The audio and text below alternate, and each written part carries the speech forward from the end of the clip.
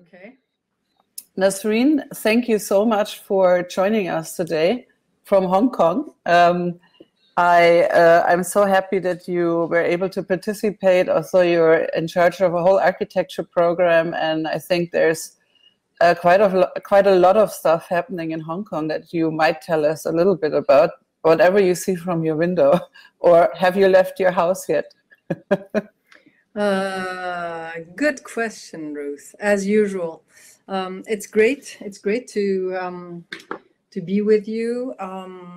Even though we're about 12 and a half hours away from one another, that makes it more than the usual New York-Paris commute that I was making at the time that I was teaching at Columbia, and you were at Columbia. I'm not directing the program anymore. I'm not the head of the program anymore in Hong Kong. That was a 2-year thing that I did when I first came, and now I'm a full professor, and I have the luxury of being able to give all of my time to the students as opposed to signing papers and leave and sabbaticals and whatever for all the teachers. I think, if I may say so, you had your fair share of admin in your career. I mean, you were my professor at Columbia University, and you were one of the master studio instructors at the first year when everything went digital at Columbia. And I was so lucky and so happy it was a lottery system, and I was so lucky that I got into your studio. And I will always remember the time you made us build this huge model of the High Line, or half of Manhattan actually, and my roommate Kathy was sleeping underneath the table, and it was just such a fantastic experience. But I mean, you taught all over the place. You were in Cornell, later I met you again at the AA. Tell us something about how you became a teacher. You also have a practice. We're going to discuss how you juggle both of it later, but tell us about how did you get into teaching so heavily, and what attracted you to the different schools? Well, you know part of the story. It wasn't something that I had planned. I hadn't planned to get to teach so much as I did, as I have, and I maybe continue to do. I'm not teaching as much as I used to at the time that I was at Columbia, because if you remember, at that time I was teaching both at the AA and at Columbia, therefore 2 schools parallel to one another. I think that as everybody, as in everybody's career, as not everybody, but as every architect, I think that there is somehow a sort of a not just a career, but a practice which also needs an alter ego. And for me, the practice that I was in, which was a very marginal one at the time, because I was, one person winning one competition. At the same time that I won the competition, I was also coming to teach in Columbia. And so it was a very tiny, small sort of office which started to grow in the years after that. And the same thing with teaching. It was something that I started as a teacher at the AA, but then it started to grow. Now, if one takes that as a sort of as a given, then I think that I also was interested in superimposing a series of different conditions with one another. So it was not a programmatic condition, it was not an architectural condition, but it was the students that were at Columbia at the time and the students that were at the AA. You all had very, very different ways of looking at this world. And I think that what was quite amazing for me was to be in the middle of a bunch of students, 12 students, or I can't remember if we were 12 or 13, if you were 12 or 13 at Columbia, and about 15 at the AA. So about 30 students that have different backgrounds, that are in 2 very reputable, important educational sort of systems of the time in the early 90s. And the world is going through, as you said yourself, the world is going through a sort of a revolution from the analog to the digital. Architecture is playing with that. And I find myself in a position whereby I'm lucky enough to have 30 students with different backgrounds, with different ways of thinking, looking at the same problems, looking at the same issues. And I think that this was a way of allowing me to think about practice differently.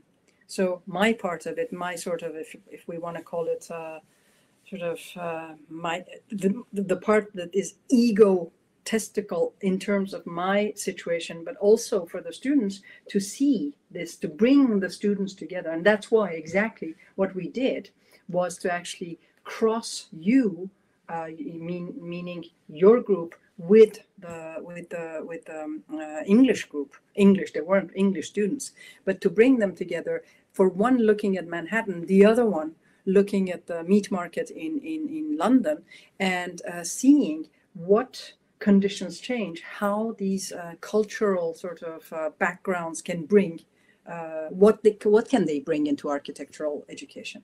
So this is something that really interested me at the time, and sort of making at the time, and still, how does one cross different cultures in those places that are supposedly all of the same pedigree? Because Ivy League schools in America, and good schools in Europe, and good schools in China now, and good schools in Africa, good schools in South America. If one brings them together, if you bring the what makes those schools, which are the students, it's quite important to see how the operation of architecture changes in these places. And that's one of the things that really interested me, both at the time, and it still does. How one superimposes these complexities, you know. And you really did, because I was fascinated about how different the approach of the, let's say, students in London was, and you reunited me with a very good friend from my school days, Miko, remember? And all of a sudden we were together again, but we had this kind of very Colombian approach, like being very analytic and being very, very mathematic about our approach and about our concept. And I had the feeling that that at the AA they were trying more. They were more, I'm not saying subjective, but they were more playful, and it was super interesting to just see the difference, and also go back to that again, and not be so, stuck up in whatever we were taught there. So I thought it was an amazing experience. Besides from traveling and living on a boat on the Thames and stuff like that. It was great. Yeah, and also there was a very interesting thing. I mean, it was the way that we did this, the way that we got you and the AA students to choose one another, the way that we played a game. Everybody played the game. We sent out faxes. We said something. Each of you, the students, you said something about the respective sides of one another, and it was a choice coming together at the same time. What was very, it was open, because you could change your minds if you wanted to. But also, I think one of the things that I really thought was new, both at the time, but even now, was to be able, at the time of the reviews, to separate each of you from your own work and get somebody else to present your work. And this idea that somebody else was presenting your work at one of the juries and you were presenting somebody else's work was a very intriguing moment, I think, in my thinking about teaching, because how do you physically or even intellectually separate the self from that thing which you are describing? So this separation of the self allows you to be critical about something. At the same time, having the sort of the responsibility of presenting your friend's project in such a way that you do justice to that project also becomes another type of responsibility. And I think these were extremely new, but also extremely important experiences that we had at the time, and all of you guys played the game, which was fantastic, because otherwise, you know, we could have also been in a situation that somebody says, I don't want to do this and this is ridiculous. And so I think to take that and allow this critical mass of real separation to happen at the time that it happened. Let's not forget, it was 1994, 1995, whatever it was. You know, it's a long time ago. And to physically be able to do that, I think that it has formed all of you in the self critique capacities that all of you of that generation of my students have had, and the way that you have gone into your respective practices, whatever we call practice today. Well, I don't know if you remember, but you always had to give me your lucky stone because I was so freaked out about speaking in front of all these vicious other professors. And, you know, I think the most, I mean, Columbia University was scary when it came to midterm reviews or pinups, because, I mean, all these super great minds, all these amazing professors competing with each other in, you know, mentioning Lacan and whatever, and that was freaky enough. But then at the AA, I mean, people were there was a whole different ball game. People were gossiping, and it was way more personal, and the student was more involved. And I remember I was hanging on to your stone that it turned almost hot in my pocket because I was so frightened.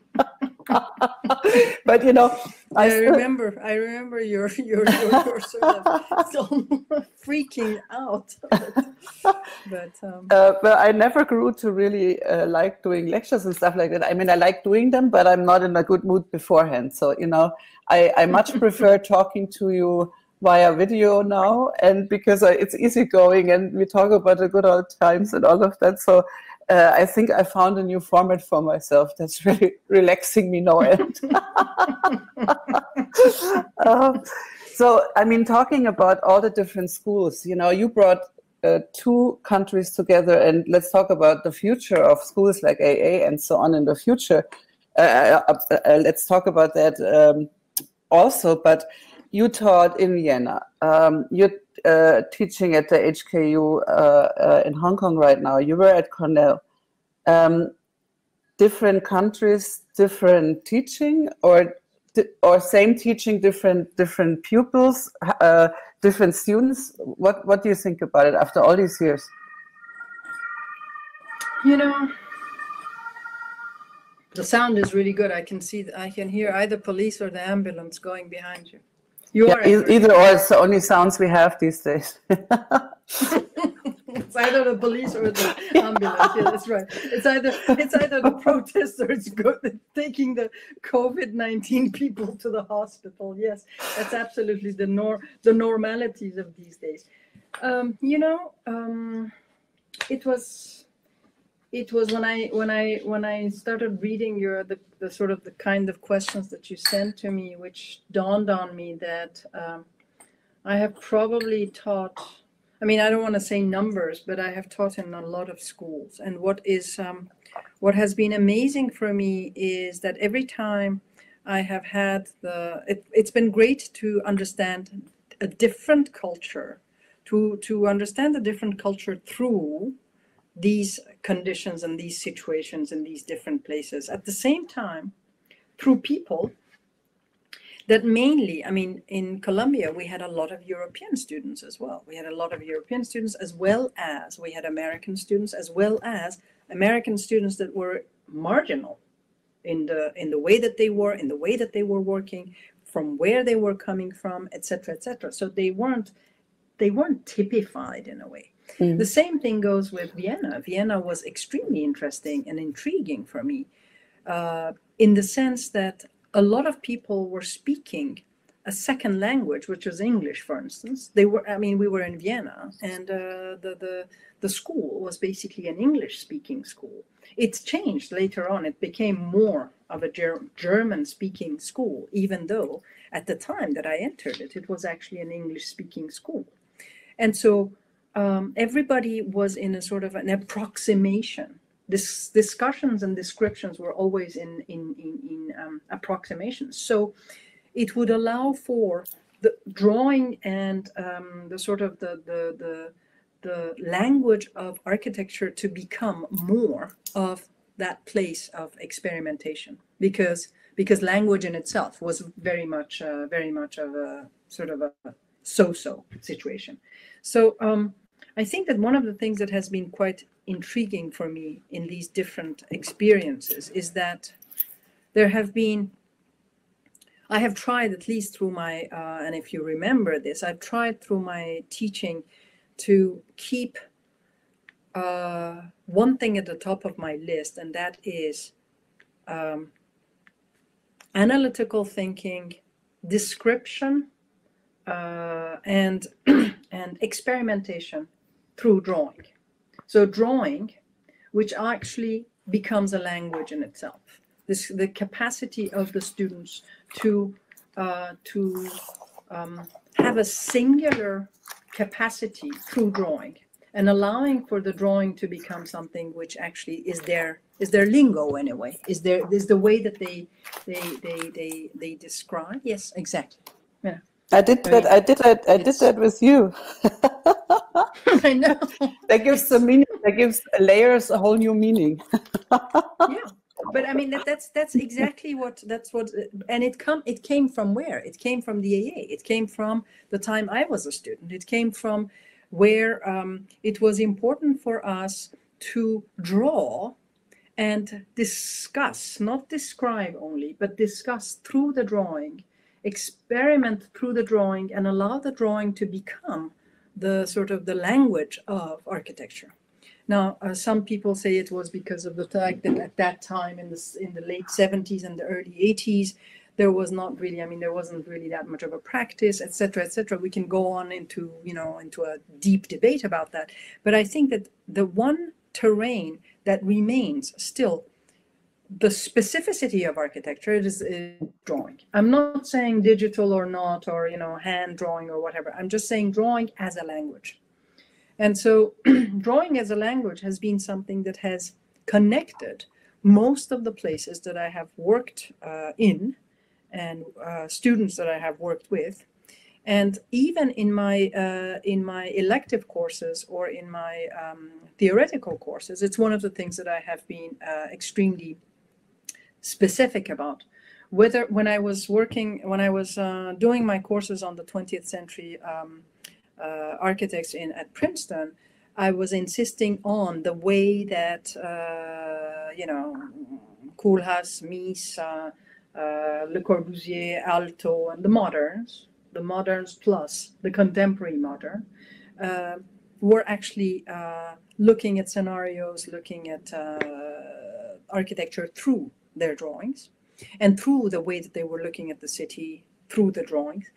And now, again, the elective that I'm doing also in Hong Kong is about that. So by systematizing, if you like, and bringing to the sort of the center of the conversation the act of drawing as both sort of a predicament of design, but also as a way to bring in some kind of singularity, is something that has been really the sort of the thread through all of this teaching.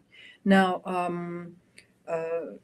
we can go on about how is it different in Hong Kong as opposed to Vienna, as opposed to France, as opposed to I don't know, America, as opposed to you have international other countries, You have international students, so it's all about how you teach, I think, and what you want to experiment with. No, that's one thing, but also I think that techniques change. Now, the interesting thing about it today is that we have something that we didn't have in the 80s, well, in the 90s and in the early 2000s, and that was we didn't have such an image bank in a way.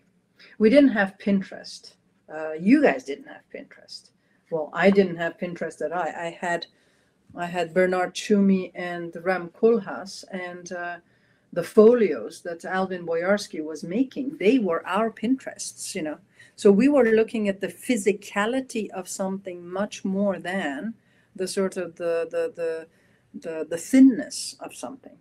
So I think one of the most important lines of interest and research for me today is how to teach students to look at images, how to analytically look at images. Because if with your generation, we would, you remember the first postcard I asked you all to bring, a postcard that would give us an idea of what you think your most favorite painting or drawing is. I asked all of you to come to class the first day. I said, okay, bring your portfolios, what you've done in the last semester so I can know you. But I also asked each of you to bring a postcard. Now, what is interesting for me today is to be able to take this idea of drawing to another level. And that is right now what is happening in our world, which is the sort of the disconnect, if you like, of reality and abstraction. As much as drawing was a form of abstraction, I think that disconnect is happening because drawing is becoming more and more a description of a reality as opposed to potential of an abstract condition. In your time, drawing was about the potential, in my time as well. It was about the potential of a condition that could perhaps exist. Whereas drawings today are becoming not a potential anymore, but the reality of something that already exists and will continue to exist. So I think these are lines that are interesting to me today to work with. But I think it's also something that in Asia, you look at Pinterest very differently than you look at it in Europe, for instance. I was shocked to even realize that one of our co-students at Columbia is the inventor of Pinterest. So at the last Columbia reunion, when I was teaching in New York in 2007, I went to the reunion party, which I wouldn't go to if I wouldn't be in New York.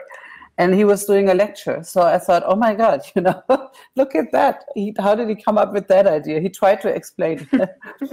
So I have so many more questions for you. Also, by the way, I'm trying to have Bernard on this talk round as well. And, you know, I can't wait to listen to him, what he's saying about teaching and stuff like that.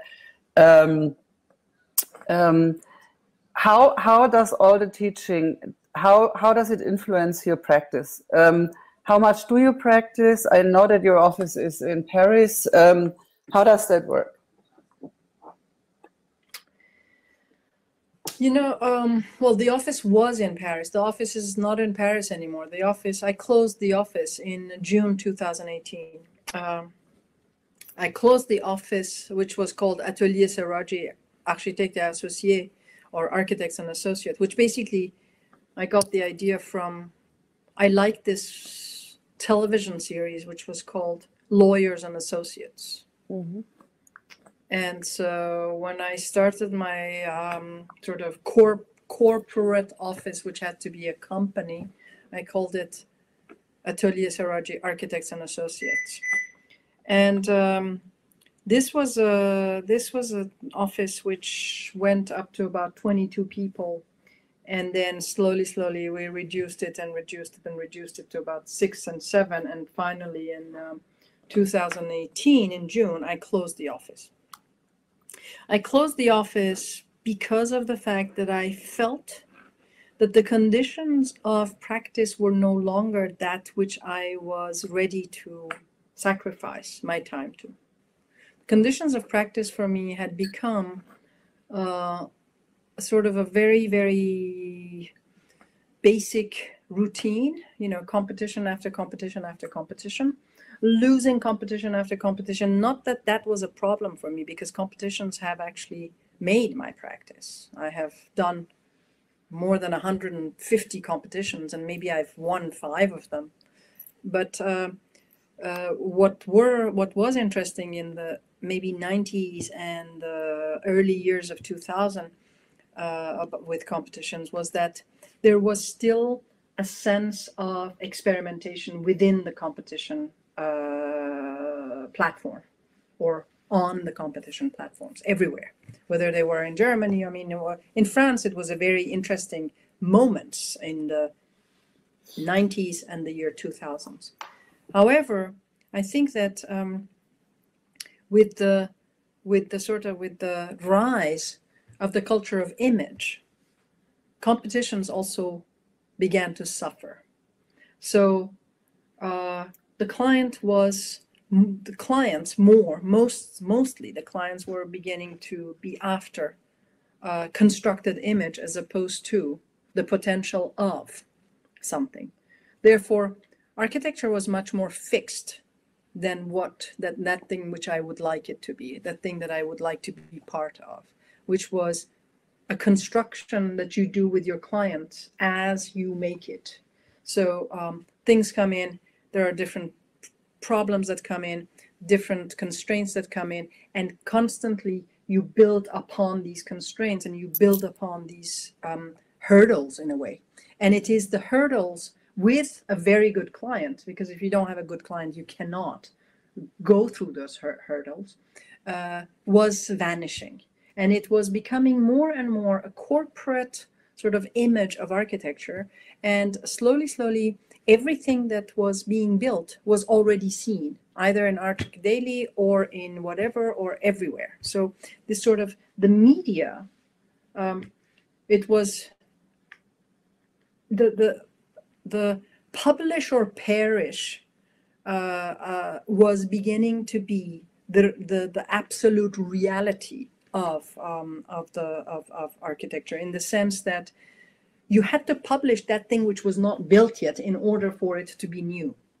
So I think that there were a series of problems that I was not ready to give into, if you like. So in order not to give into those conditions, it basically made me to say, okay, I stop and I begin to think about how I can create another type of practice. What kind of practice can I have in this world today, in the world that we have, in order to, and more, I think that the practice that I would like to have is basically an analytical and sort of and thinking practice, and therefore it is the university. So I'm going back to something, and the one place that I think would be interesting today for me to be able to, if I can, to be able to practice would be within the university. How could one practice within the university without allowing the corporate practice to enter the university? Therefore, which part of the architectural project or the architectural practice could one take into the university as a research-based practice, and which part of it would you take out into the corporate world? So this sort of this superimposition, this overlap place is something that interests me today. So the office is no longer in Paris, and therefore it's in my pocket in a way.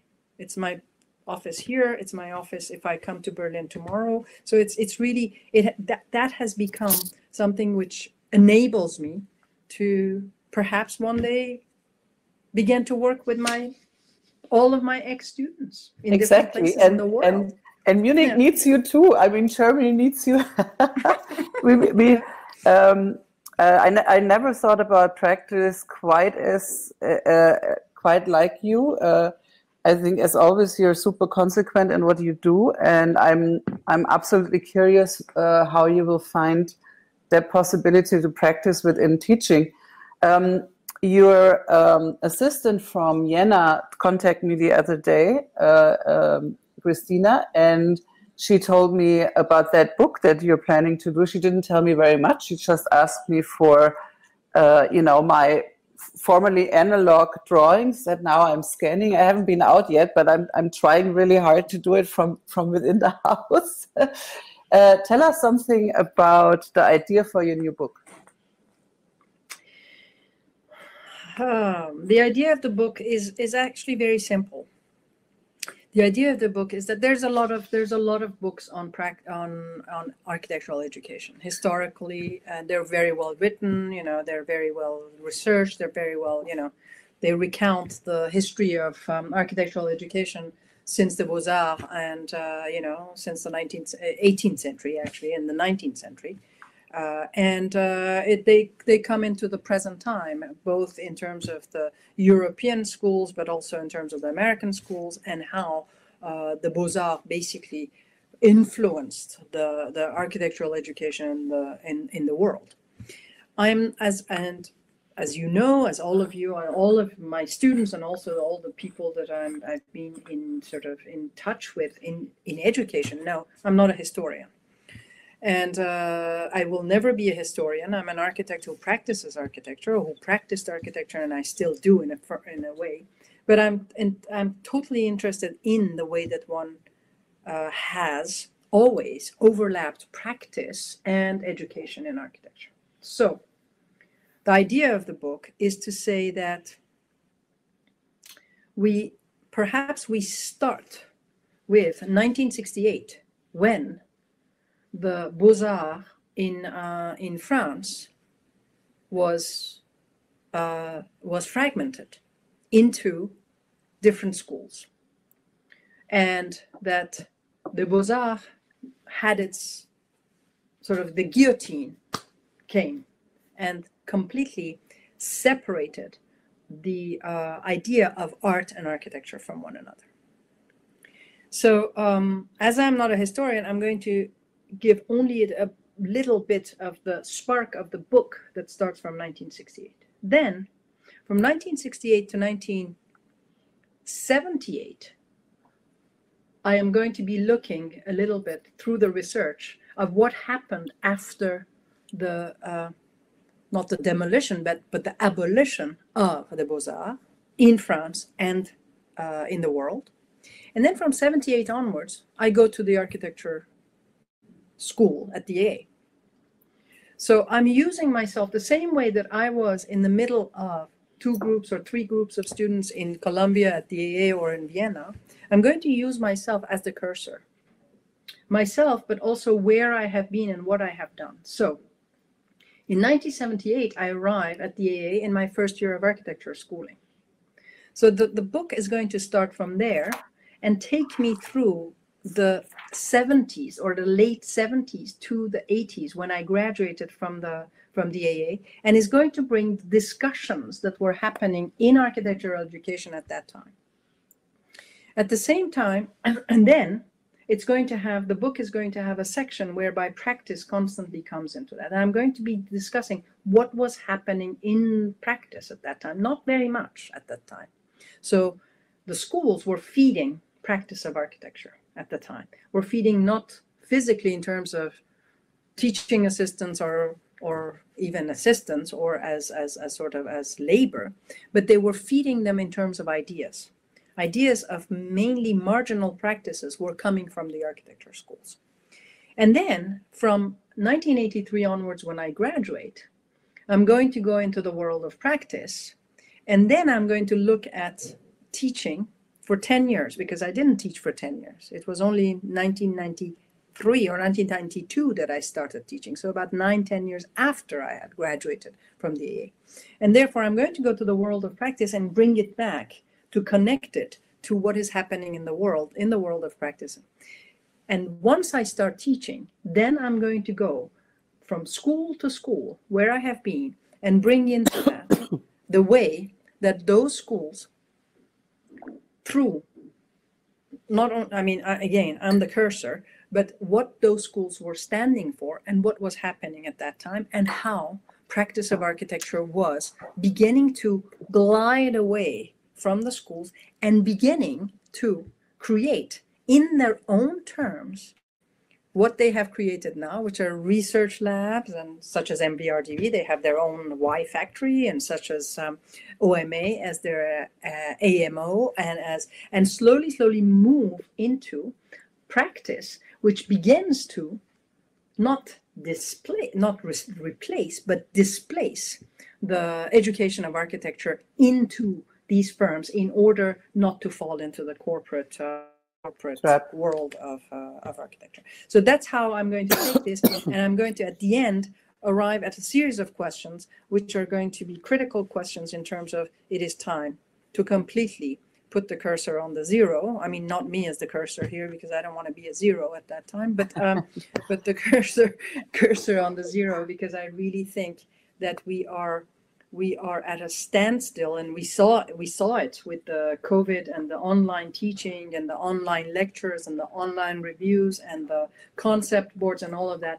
We saw the limitations of our architectural education in the world, and we see it more and more. And I think, I mean, I'm not going to have any answers, but I'm going to have questions for all of you that are involved in architectural teaching and education, to begin to look at a different model, different models, not just one model, because, you know.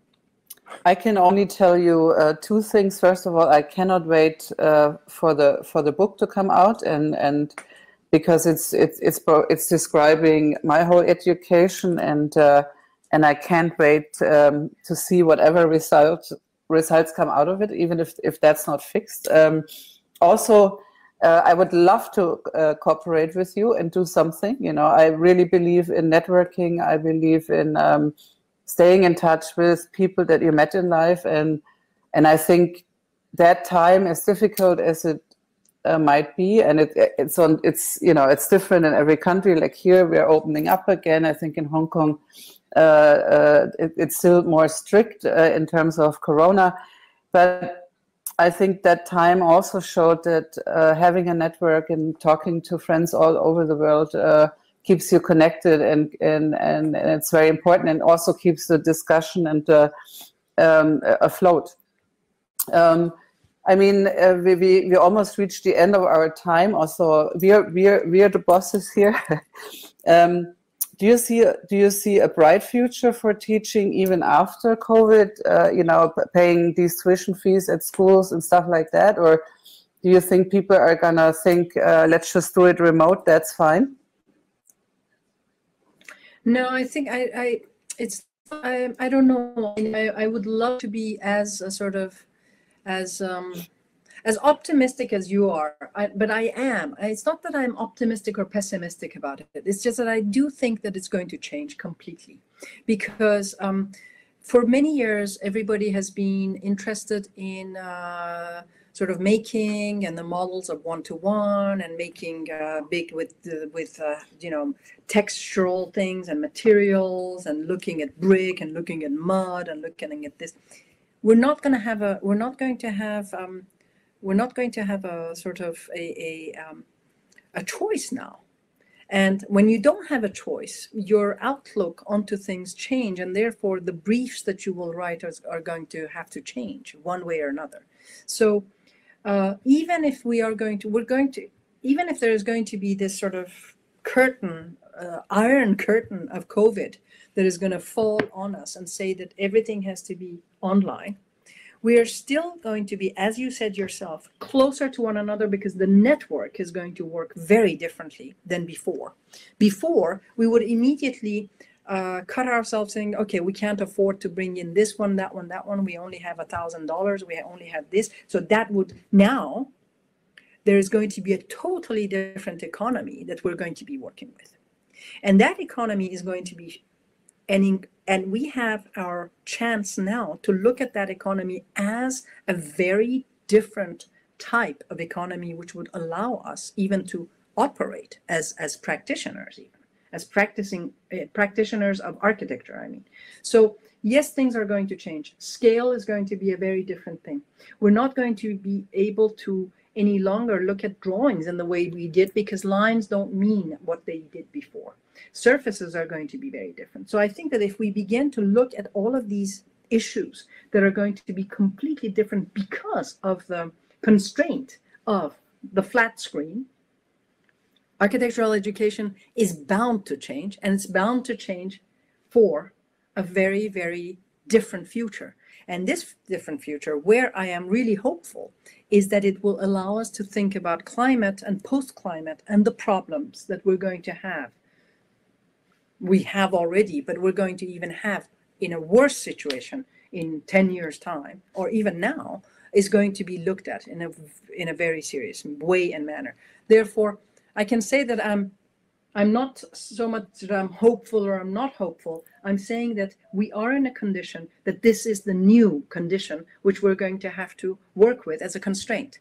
And the beauty of architecture is exactly that, how we can take a constraint and turn it into a horizon that we can see, that we can see it as a perspective. So this incredible constraint to become a perspective for us and to become that finite line of the horizon is something that, you know, I've always worked for with you guys, and I will always work for.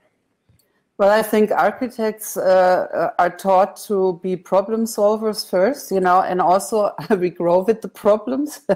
You know, when you have a design problem, I always tell my students, you have to go on and try until it hurts. If it doesn't hurt, if it doesn't hurt, it's not good yet. And I don't know if that's something wrong to say, but I try to push them. So I have two goals in the future, Nasrine. First of all, I want to do a great competition with you, and we're going to rock somebody's boat. And also, I will invite you. If we're not going to rock somebody's ass, we're going to rock somebody's boat. Okay. Either or, fine.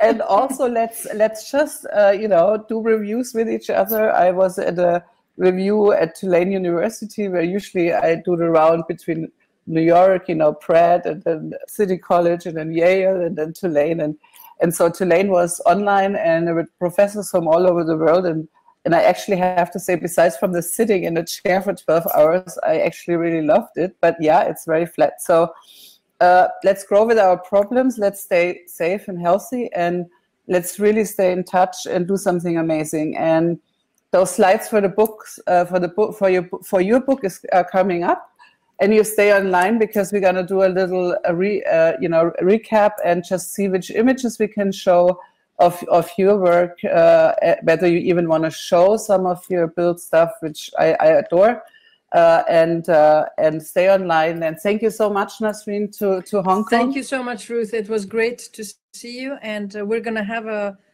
in September or October, we're going to have a review together with the students, and we're gonna say, come on, guys, move around. Look, I survived. I love you. Unfortunately, we can't go to a bar afterwards. That's the problem. That's why we invented the rolling bar. We can always, you know, do that afterwards. Stay online. Perfect. Thank you so much. Bye bye. Ciao. Thank you. Ciao. Bye bye. Ciao.